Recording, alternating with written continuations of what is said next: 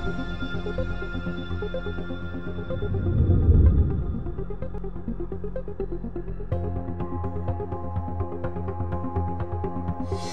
my name is Mark Dweck. I'm a cardiologist from Edinburgh in Scotland. I'm here at EuroEcho 2017.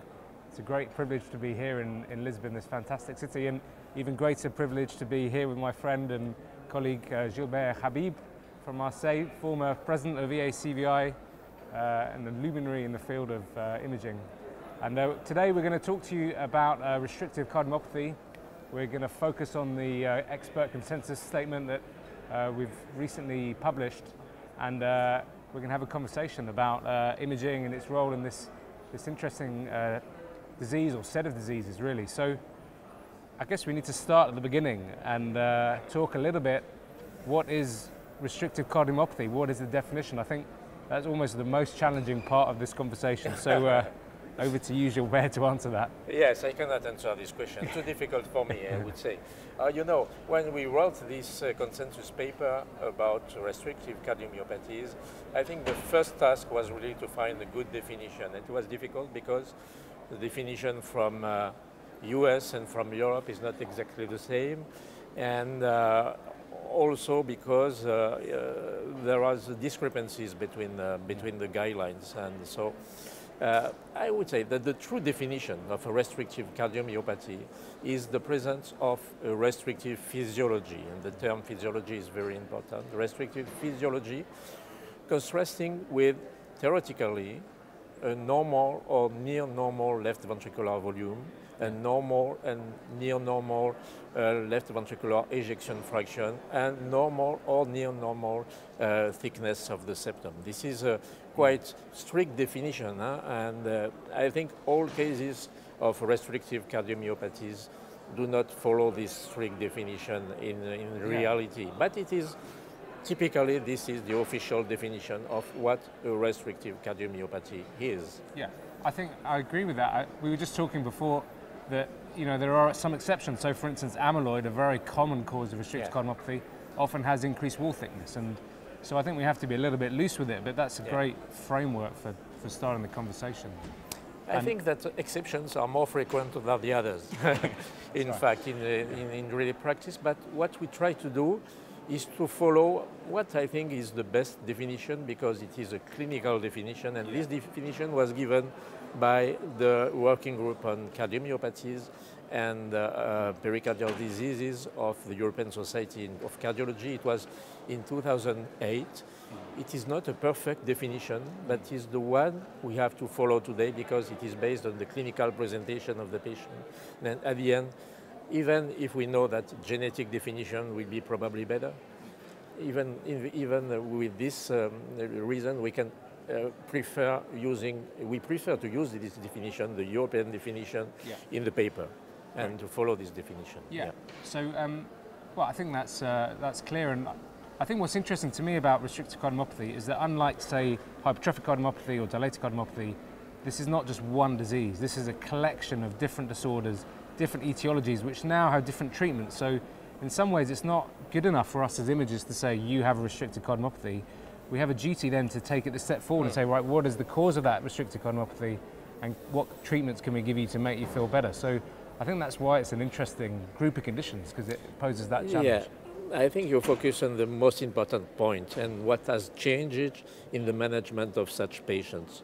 Now, when we receive a patient with hypertrophic or restrictive cardiomyopathy, we don't want only to make the diagnosis, we want to focus on specific etiologies with possible specific treatment. And now we have, for example, the first thing we have to think about is amyloidosis, but also mitochondrial cardiomyopathy, which is one case of form of restrictive, sometimes cardiomyopathy, Fabry disease, etc., etc. So now we can propose something to the patient. And also, I would say that genetics is very important in this patient as well. Yeah, definitely. And will be increasingly important in the future as we understand better how that works. So I guess the next question is, okay, right, we've defined it, we know what it is, so how are we going to image it? What's the first step in our imaging strategy for these conditions?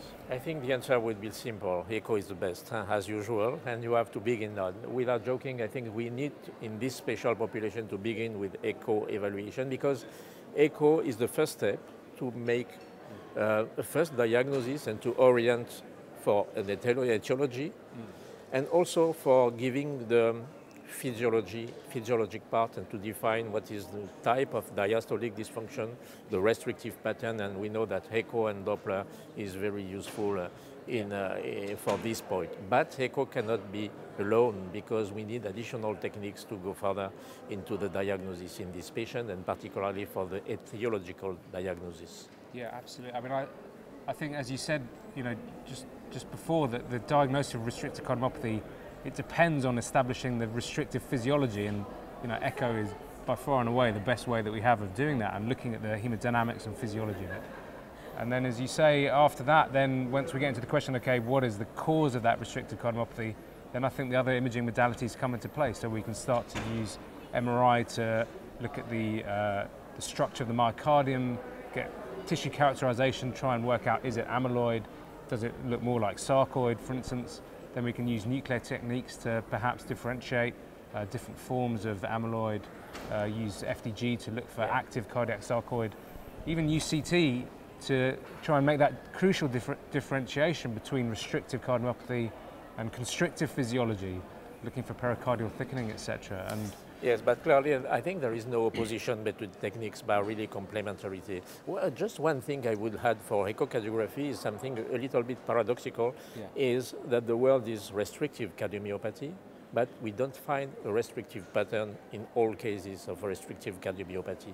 And echo is very important on this point, because what we call restrictive pattern by echo and Doppler is more associated with the clinical condition of the patient at one moment, and also to prognosis. I take one example. Amyloidosis is the most typical form, classical form of restrictive cardiomyopathy. However, we know that half patients with amyloidosis have restrictive pattern, and the other have non-restrictive pattern. And this patient, this is an additional role of echo and Doppler, is the prognostic value, because patients with the restrictive pattern have the worst prognosis. So this is a bit confusing, but it is also the reality.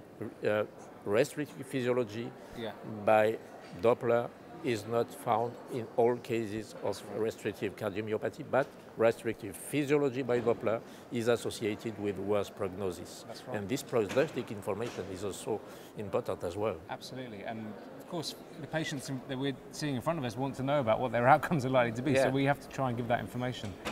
So I guess there's one kind of final thing for me is, what do you think the future of imaging and restrictive cardiomyopathy might be? What are we going to be doing over the next 5-10 years compared to what we're doing just now? Well, I think what is important is how the use of imaging techniques may modify the management of our patients. I will take one very simple example again, is the one of cardiac amyloidosis, because it's really the combination of echo, CMR, and nuclear techniques. And there is a new algorithm which have been proposed based on these findings, and particularly scintigraphy, and with also biological analysis. And at the end, when we use these techniques, we can have sufficient orientation not to need to perform endomyocardial biopsy. So this is one of the things for the future, how to use the new techniques, the new technologies to avoid invasive techniques, and also to manage therapy and follow the patient. This is really the role, and also to have the etiological diagnosis. Thank you very much, Gilbert. I enjoyed our conversation. Thank you. Enjoy the Congress and enjoy the paper as well. Okay. Thank you. Thank you very much.